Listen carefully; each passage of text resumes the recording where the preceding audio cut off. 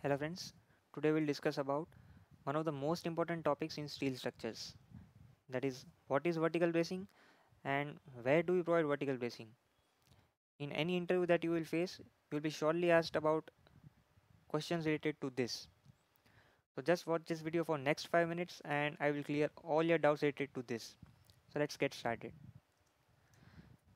Before moving forward, you should be knowing the concept of stability of structures. So what I will do is I will show you some pictures and you can pause the video and you can identify which structure is stable and which structure is unstable. Now coming to the first one, since you have fixed support at the bottom, so this structure is clearly a stable structure. The second one is unstable since you have pinned support at the bottom. The third one is stable structure. Why? Because the supports at the bottom are fixed, though you have shear connection between beam and column, but since the supports are fixed, so this one is a stable structure. Coming to the next one, obviously it is a stable structure since along with the fixed support at the bottom, you also have movement connection between beam and column. So this one is a stable structure. Coming to the next one, this is clearly unstable because along with the pinned support at the bottom, you have shear connection at the top between beam and column. So this is a unstable structure. This one is stable. Though you have pinned support at the bottom, but since you have movement connection between beam and column, so this structure is a stable structure. What about the next one? This is also a stable structure. Why? That we'll see in the next few minutes. So in order to provide stability, we need either fixity at the bottom, that is in the form of support fixity, or at the top at the beam column junction in the form of movement connection. If you have any one of this condition, then your structure will be a stable structure. Now in order to prove this, what I did is I modeled a simple portal frame like this and I wanted to check the deflection of this portal frame. So here I have shear connection between beam and column and I have pin support at the bottom, and when I check the deflection, you will be surprised by seeing the value of deflection.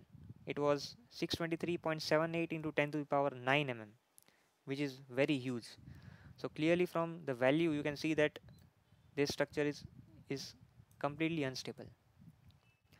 Now when I changed the supports to fixed, the deflection got drastically reduced to 16.35 mm, and from the deflection value you can see that this structure is a stable structure.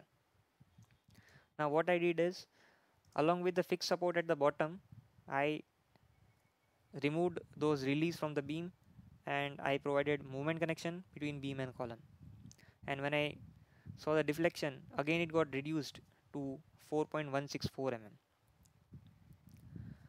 Now let's say due to some reason I am unable to provide fixed support at the bottom and also I am unable to provide movement connection between beam and column.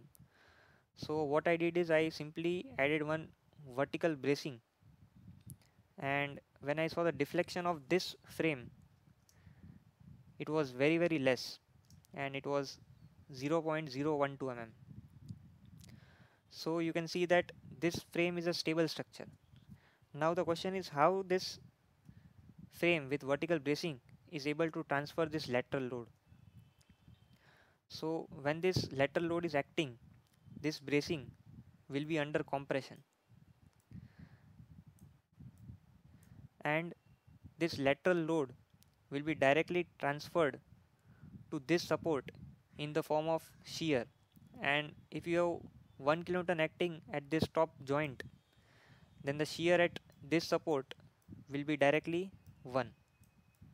If you check the STAD, you can see the reactions and you will find 1 over here, and you will find no lateral reaction at this support. Here it will be 0. Now what about the movement? This 1 kilonewton will generate a movement of 1 multiplied by this height of the column, which is 5. So 1 into 5, that is 5 kilonewton meter of movement is generated. So this movement will be transferred in the form of push and pull in the support. So since your movement is in clockwise direction, the reaction will be something like this in anti-clockwise direction. That is, here it will be downward and here it will be upward. And the value of these reactions will be this movement, that is 5 divided by the length of the beam, which is 5. So that is 1 kilonewton. And here also it will be same, that is 1 kilonewton. So without touching any software, we can also find the reaction, that is, if this is shear is 1, then directly shear at this support will be 1 and at this support it will be 0. And similarly you have push pull as 1 and 1. But if you have two bracing, let's say you have cross bracing like this, then the shear of 1 will be distributed half at both these supports. So here it will be, instead of 1 it will be 0.5 and it will be 0.5 over here. But the push pull will remain the same, that is 1 and 1. So this is how vertical bracing will transfer this lateral load. Now the question is where to provide vertical bracing.